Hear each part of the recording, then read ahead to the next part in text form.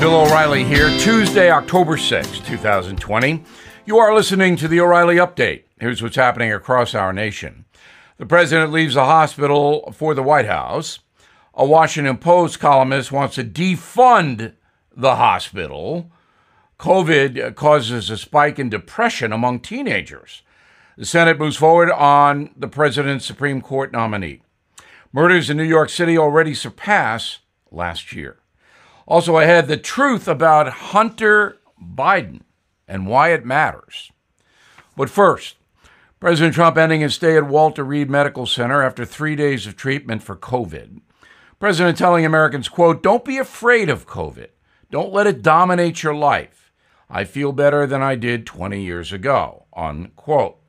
Mr. Trump was hospitalized Friday after experiencing a sudden drop in his blood oxygen level. Washington Post columnist Jennifer Rubin, a Trump hater, is demanding the federal government defund Walter Reed Medical Center for releasing the president. Ms. Rubin calling the doctors there insane. She wants their medical licenses revoked and is demanding Congress eliminate funding for the entire hospital because it's, quote, a public health hazard.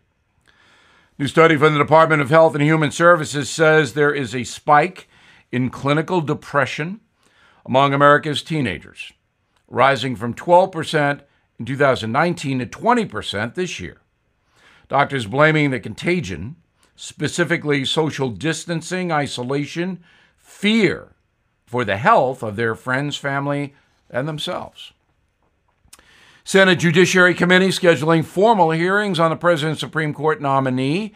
Judge Amy Coney Barrett will appear before lawmakers on October 12th. Congress strictly limiting the number of people allowed in the room to prevent another COVID outbreak in Washington. Homicides in New York City topping last year's total already, and it's just October. The NYPD recorded 51 murders in September, pushing the number killed to 344 people, more than all of 2019. If the current trends hold steady, the death toll in New York will easily pass 400 in 2020, the highest in nearly a decade. In a moment, Hunter Biden, did his father enrich him? Does anyone care? Right back with it. Hey, it's tough out there right now, and a lot of us have been depending on our credit cards to make ends meet. If you have mounting credit card debt, you can save money with a credit card consolidation loan from Lightstream. The average credit card interest rate can run more than 19% APR, but Lightstream's fixed-rate credit card consolidation start at 5.95% APR with autopay and excellent credit. Get a loan tailored to your needs from $5,000 to $100,000 with absolutely no fees. The application's 100% online, and you can even get your money as soon as the day you apply. My listeners can save even more with an additional interest rate discount. The only way to get that discount is to go to lightstream.com/bill, lightstream.com/bill. Subject to credit approval, rate includes 0.50 autopay discount. Lowest rate requires excellent credit. Terms and conditions apply. Offers are subject to change without notice. Please visit lightstream.com/bill for more information. Time now for the O'Reilly Update message of the day. Money. Hunter Biden and his father, the former vice president. Is this a real scandal? Robert Hunter Biden was born February 4th, 1970. He's a lawyer, investment advisor, who is the second son of Joe Biden. He is a founding partner of Rosemont Seneca Partners, an investment firm. Mr. Biden served on the board of Burisma Holdings, a major Ukrainian natural gas producer, from 2014 to 19. Prior to that, Hunter Biden had no energy experience whatsoever. But his father, the vice president, was the Obama administration's point man in Ukraine. Hunter Biden made 411 trips to 29 countries during his father's time in the White House. He also made millions and millions of dollars. Hunter Biden received $3.5 million from the wife of a former mayor of Moscow by wire. No one knows what the money was for. He received at least $700,000 from Burisma, and maybe much more. He received $100,000 from the Chinese to go shopping, $100,000 to shop. Hunter Biden accompanied his father on a trip to China in 2013 aboard Air Force Two.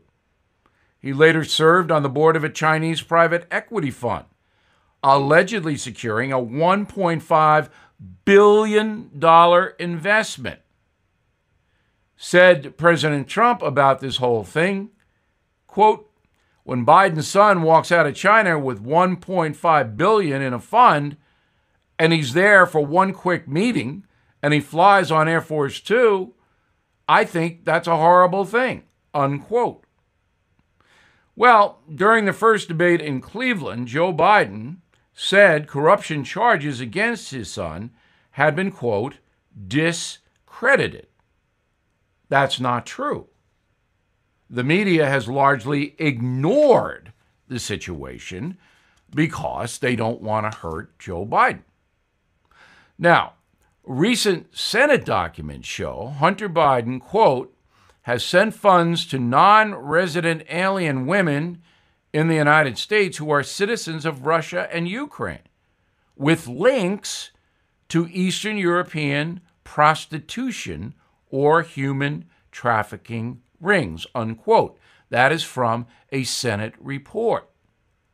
Senator Rand Paul from Kentucky has submitted Hunter Biden to the Department of Justice for a criminal referral.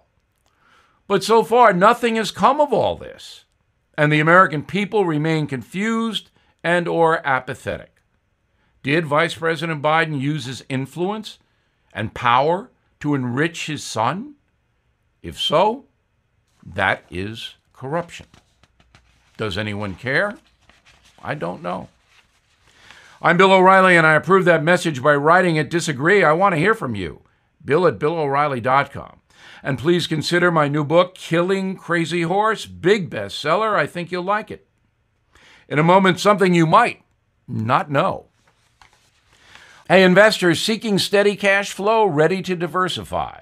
Have you considered a proven real estate investment fund? NRIA has grown to be one of the nation's leading specialists and offers 10% annualized monthly payouts with bonuses targeted at 18 to 21%. That's right, you could receive steady 10% return monthly payments with bonuses.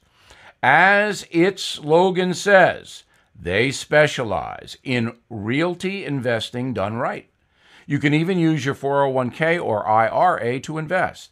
NRIA's 15-year track record and $1.2 billion in new construction development backs you. Learn how you can invest in this hard asset real estate cash flow fund today and receive 10% annualized monthly payouts with bonuses. This is something savvy investors should research and consider. So please call now, 201-210-2727, 201-210-2727, or visit nria.net. Now the O'Reilly Update brings you something you might not know. Last week, actor Rick Moranis of Ghostbuster and Honey, I Shrunk the Kids fame was violently attacked near Central Park in New York's Upper West Side, one of the wealthiest neighborhoods in the city. Surveillance footage shows a man wearing an I Love New York shirt viciously punching the 67-year-old in the head without any motivation to do that.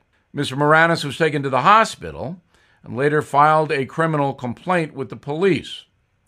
The attack could have been racially motivated. As tape shows, the perpetrator is African American.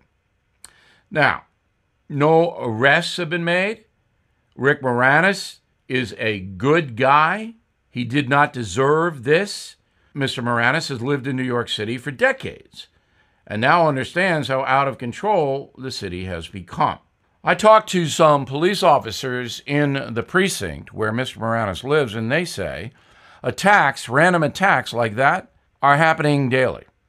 Murders in New York City up 40%, shootings up 130%, shooting victims up 100%, burglaries up 200%, carjackings up 100%. You get the feeling that Mayor de Blasio has lost control of the city? Well, he has. And hundreds of thousands of New York residents are fleeing. The locals aren't just complaining about crime.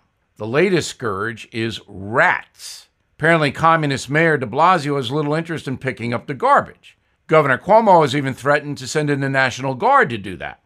Said the governor, quote, garbage is piling up, creating an odoriferous environment because of the garbage piling up. I don't know what's going on in New York City. If they can't do it, I've offered to send in the National Guard to pick up the garbage, unquote. Well, Cuomo knows what's going on. It's complete anarchy. The leading factor behind New York's return to the bad old days is leftist leadership that's incompetent, and that includes de Blasio and Cuomo. The real estate market in New York, collapsing. In the neighborhood where Rick Moranis was assaulted, apartment prices down 32% since January. Vacancies up 20%. So, there's plenty of room for the rats, both the rodents and the politicians. Back after this. Bill O'Reilly here with an important message. If you're a listener to this program, you may know how much I love dogs. Today, let's talk about something I care about very much. There are thousands of abandoned animals in the USA, and these animals need your help. This is why I have partnered up with Delta Rescue, the largest no-kill, care-for-life animal sanctuary in the world. Delta Animal Sanctuary is a one-of-a-kind rescue operation because they care for the animals for life. They're staffed by specially trained attendants who look after the animals, providing them with water, treats, toys, and affection. For more information on Delta's tax-saving estate planning vehicles, please go to the website deltarescue.org/bill. It lays out all you need to know about growing your estate through tax savings, which can help you build the size of your estate while letting your compassion for animals live well on into the future. Donate online today at deltarescue.org/bill. That's deltarescue.org/bill. Thank you for listening to the O'Reilly Update. I am Bill O'Reilly. No spin, just facts, and always looking out for you.